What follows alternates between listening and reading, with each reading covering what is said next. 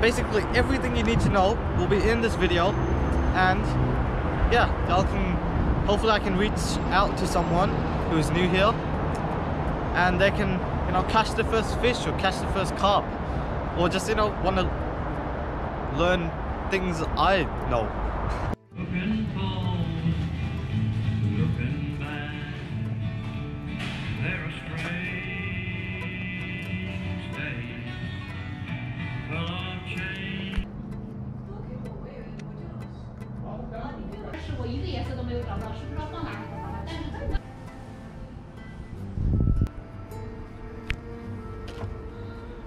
Okay, so step one into catching carp is you need some sort of fishing setup, where that may be a rod or a fishing hand line.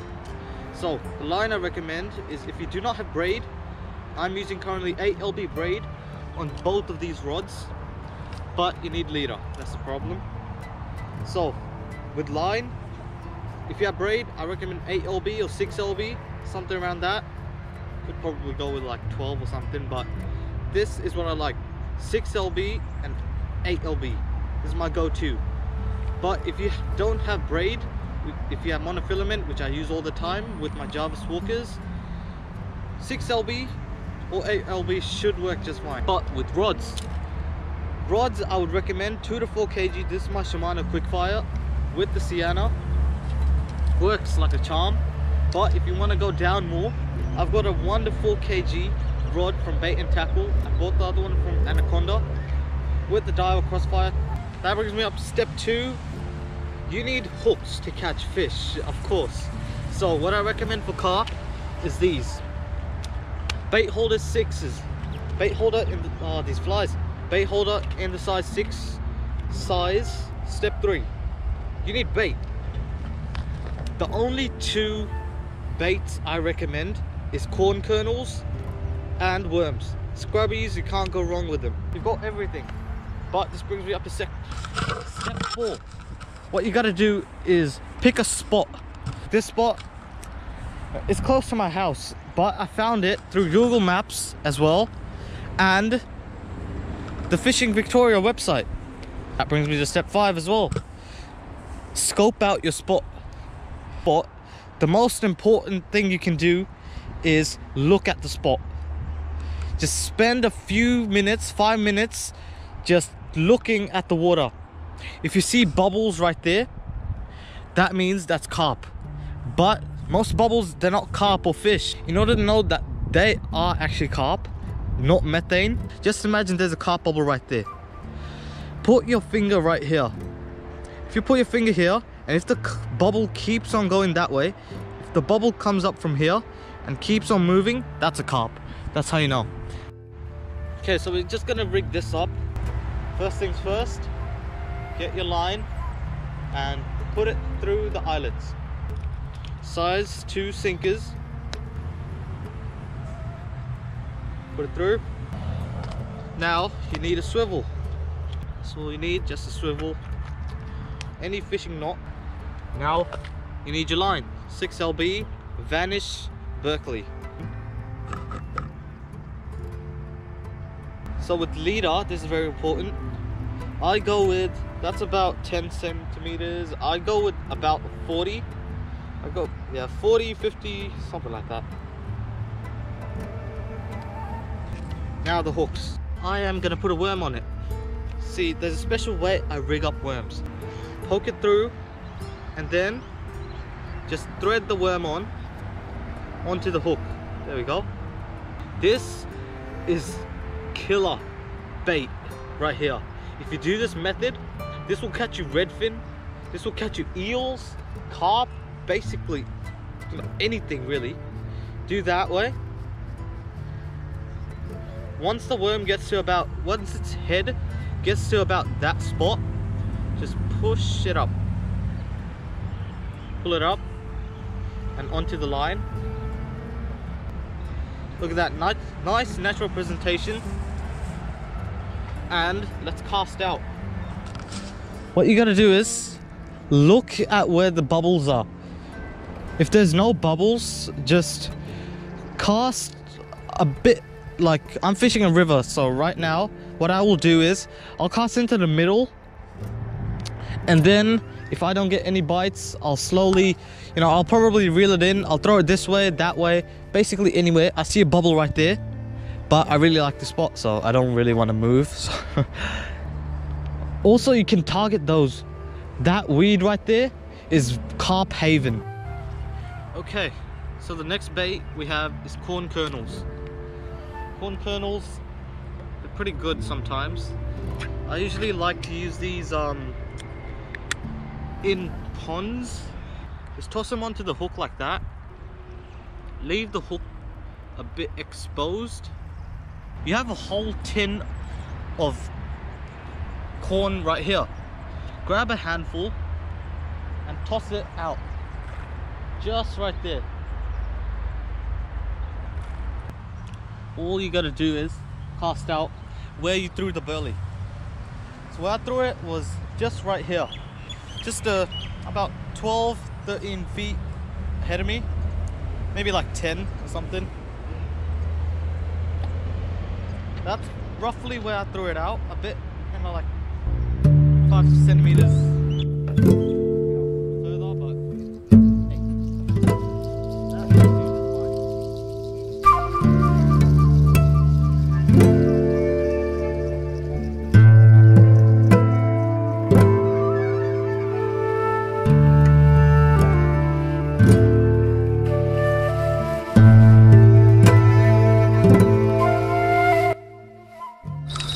guys, I missed the hookup race.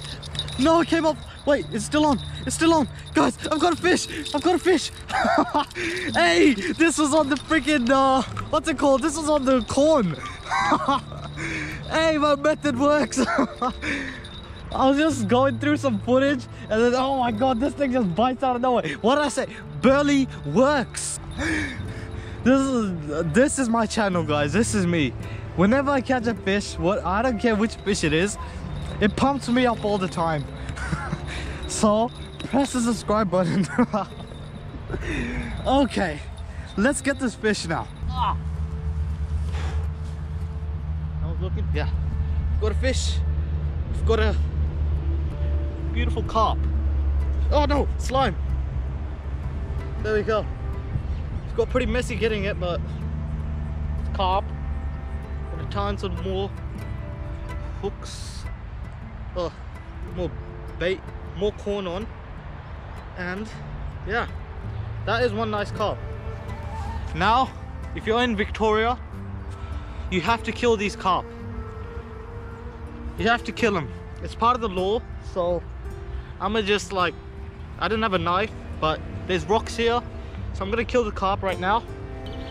So one of the most important things is carp. When you catch a bunch of them, like if you catch 2 of them or 3, what carp usually do is they kind of abandon the spot. They'll be like, oh, something's fishy is going on here. Where's Billy at? Where's Jonathan at? Where's Jack? Those are supposed to be carp names, but yeah, they'll say like, you know, where's my friend at? And then they'll be like, oh no, he's been taken by an alien. He's been taken by an Indian boy. So they'll just go downstream, they'll go upstream, they'll go wherever. And that's when you gotta find them. The fishing will slow down then. But just because he took some carp doesn't mean there's not fish here. There's definitely gonna be fish here, but they're gonna be more aware. That's when you gotta be a bit more sneaky about it. I need to get a better tripod. That's what I'll... Oh, there it is! There it is! Oh, it's fighting like an eel. Is it fighting like an eel? It's a carp. It's a carp. Hey, we caught a carp on the worm. Caught a carp on the worm. That's all it was fighting. It was biting exactly like an eel.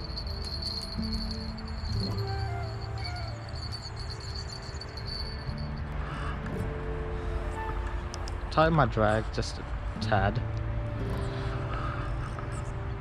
Oh, whoa. For some reason this one bit like an eel. Oh, it came off the bloody thing. Oh my God.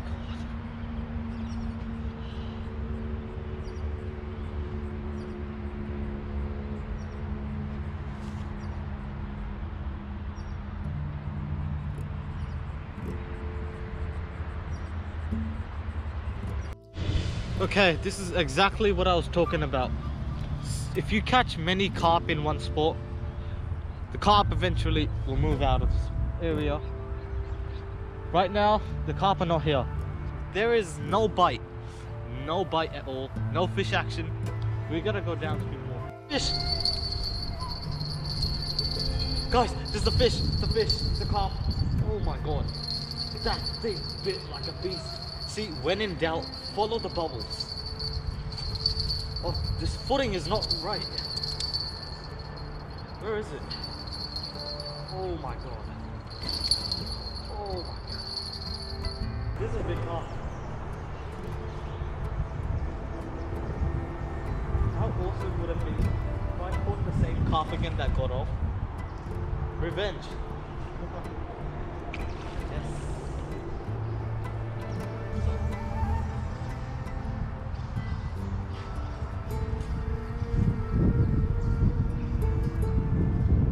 Oh, whoa, this is heavy. Holy.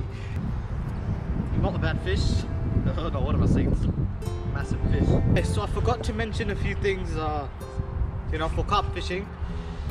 One thing about times, the carp are pretty much active like all day. But if you really want to catch a carp, I recommend early mornings, around 8 or something, probably even earlier. Around 12 is good. From 12 to like 6 something is a great area. Guys, I've got a fish. Oh my god. I didn't even see it. I didn't see the rod move or nothing. Oh my god. It's a small one, whatever it is. Of course it's... Wait, it's fighting exactly like an eel. It is an eel. Oh my god. It's a baby, I can just eat it. Look at that. Look at that.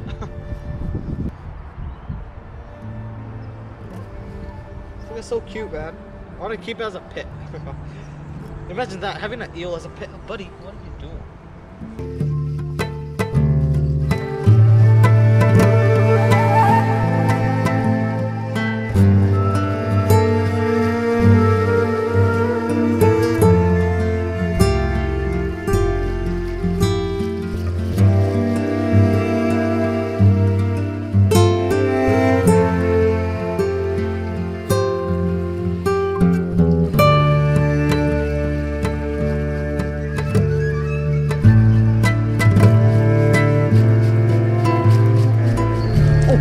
Bite. Oh my god. Oh my god.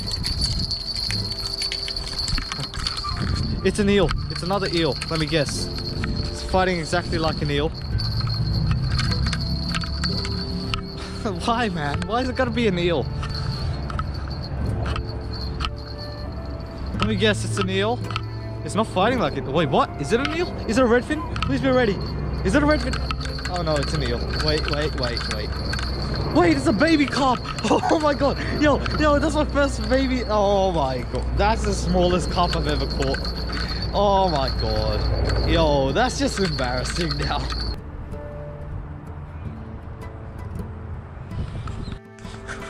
Just go bit. There's a bite.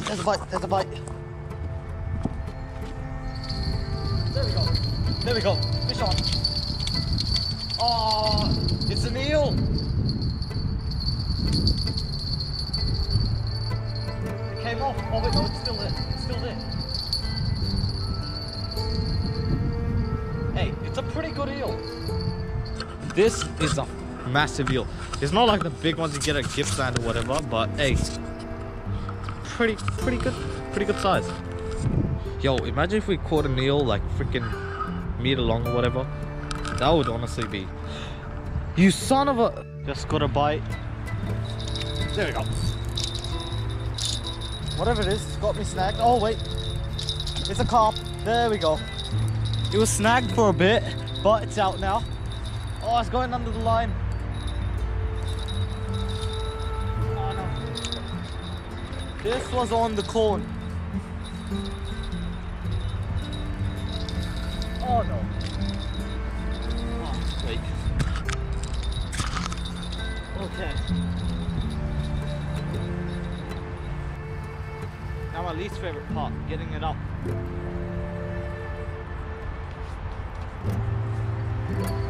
Oh! Oh, I missed it. Look at that.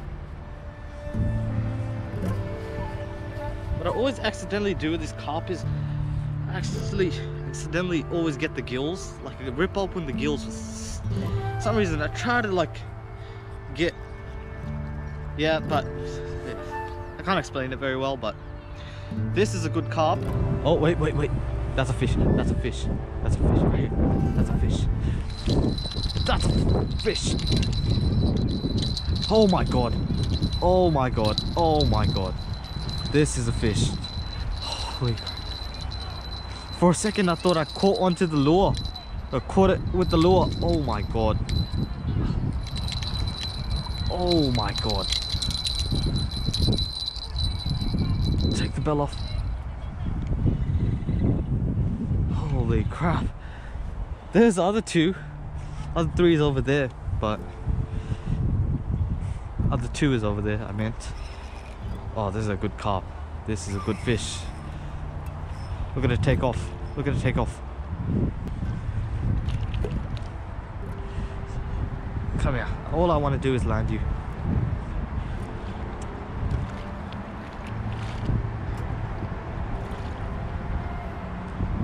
Okay, slack line. Okay, what you want to do is grab it behind the gills and push down. Here, I'll show you. Grab it behind the gills and push down. Put its head in like the mud and the grass, whatever. This way it doesn't, you know, just flap around and come off you. See that? Boom. Just like that. Push it to the ground. Now we've successfully landed it, and this counts. So 5 fish. Let's go. 5 fish. Okay everyone, I think it's safe to say that today was a great fishing day. I got to film how to catch a carp, so now you guys know how to catch a carp and you guys can do it out there for yourself. Remember, I'm gonna tell you guys all the steps you need to know. Basically, first thing you need to know is get the right rod. Step 2, what you gotta do is get the right tackle. You need the right hooks. Size 6 bait holders, they work a charm. Go for them. 6 LB line, a must. And size 2 sinkers. Swivels, you can just use anything smaller than that really. Step 3, get the right bait. You've got corn, you've got worms. You know, some people might have better luck with bread. I personally do not have better luck with bread. I've tried it multiple times. I cannot catch a single carp with it. And step 4, what is step 4? Oh yeah, pick the right spot. To pick the right spot, you gotta do some research. You can't just, you know, well, you can just go on Google Maps, type up spots near you. I recommend doing that as well. But firstly, to get started with fishing, I recommend doing online research. Step 5, you gotta look at the spot. You almost, well, yeah, you can, but the only thing people get wrong lately is they don't check out the spots. You see, when I'm over here, I try my best to look at the spot. I'll be like here for 5 minutes. I'll be like, oh, where the hell's the bubbles at? Where's the bubbles? Oh, there it is. Because carp, you know, you gotta stick around for a while. If you're here for like 10 seconds, of course you're not gonna see much bubbles or nothing. You gotta be here for 5 minutes. Look at the spot, look at the bubbles, look at any fish action, even if it's fish jumping. You gotta be here for a while. 5 minutes is not that much. Press the subscribe button if you made it to the end of the video, and leave a couple of comments down below. I like reading comments, I like answering them, so I try my best to answer all of them. Sometimes I miss out, but I check up on videos and then I find new comments. So yeah, pretty good. Signing out. Yeah.